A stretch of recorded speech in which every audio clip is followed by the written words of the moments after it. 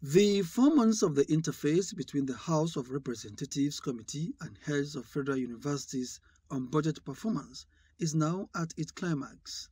In another submission, Usman Danfodio University, Sokoto, was found with conflicting figures that necessitates forensic examination. I don't know where they derived the powers to even allocate part of the IGR to capital vote. Being guided or restricted by the directives of the federal government not to escalate the registration fee beyond what a common citizen can afford.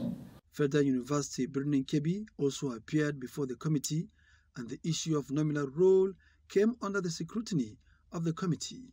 Unrealistic spending of internally generated revenue was observed at the Federal University Duse, directing the management to reconcile the record.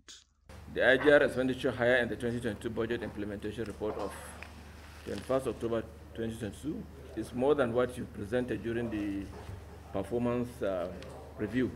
Only the National Assembly has power of appropriation. Your council, all that your council does is after the appropriation, they can now go and award contracts.